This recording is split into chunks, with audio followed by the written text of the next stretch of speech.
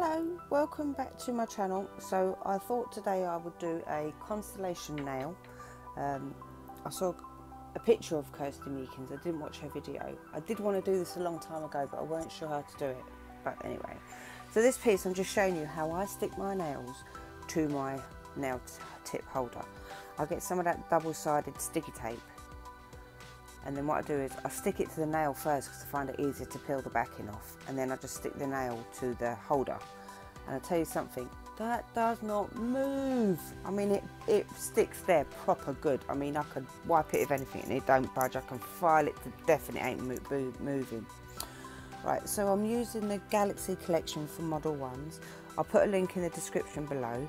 I am using a black tip only because I didn't want to have to do 2 coats.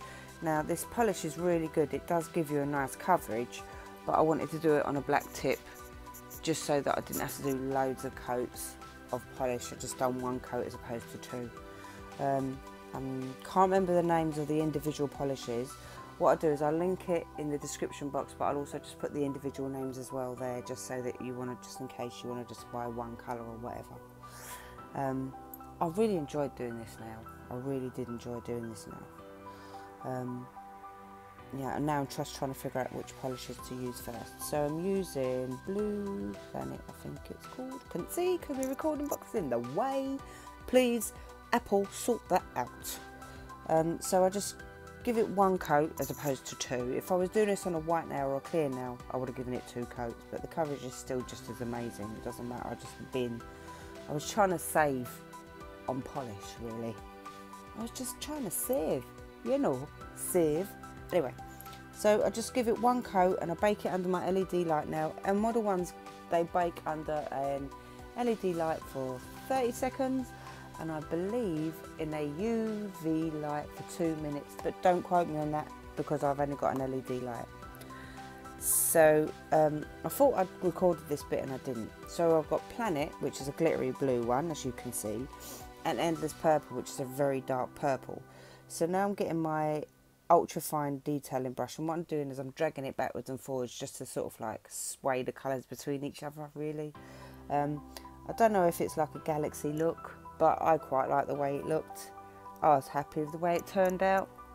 Yeah, it was easy to do actually, this nail. It was a lot easier to do. I had done a couple of practice ones today because I wanted to make sure I got the shape right, because it was difficult. I have tried it before, but this sort of gave me the courage to actually make a video and stick it up online.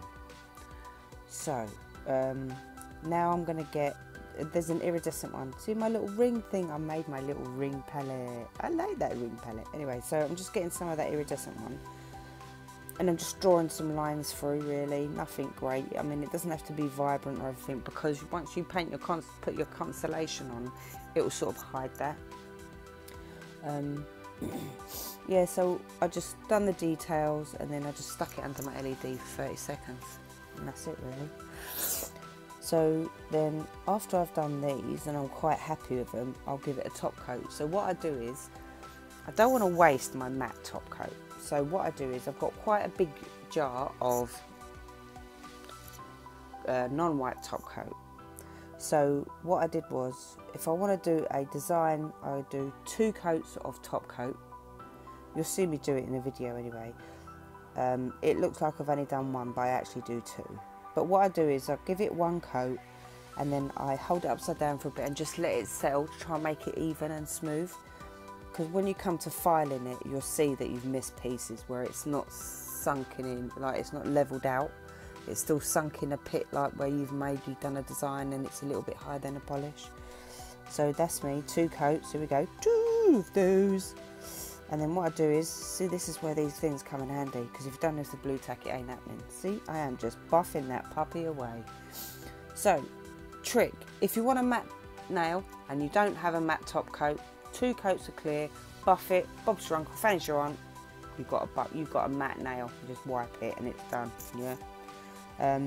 So I just find it easier to do work that way, because then I can do a design on a matte nail and then I can either leave it matte or top coat it. It doesn't matter really. It's not a problem. I only held the end because it felt a little bit weird. I thought it might have given way, but I weren't sure. But anyway, this is it, wiped.